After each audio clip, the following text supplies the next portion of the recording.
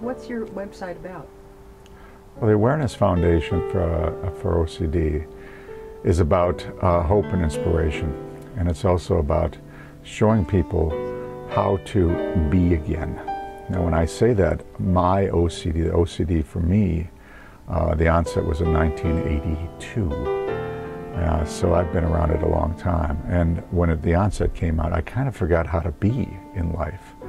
Everything was a doubt. Everything was a fear that became an obsession, that became a ritual to help the anxiety.